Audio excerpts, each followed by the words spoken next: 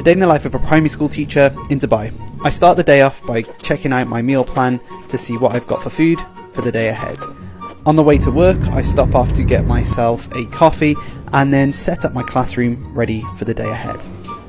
The start of the school day was slightly dramatic. We had a new joiner called Pancho the Gecko who came into our classroom. We decided to take him home after he had some fun. After the dramatic start, the children wrote some fantastic setting descriptions, and then it was time for a break. The hot cross buns here were amazing. After break, the children finished off some work, some growth mindset display bits, and we did some online maths.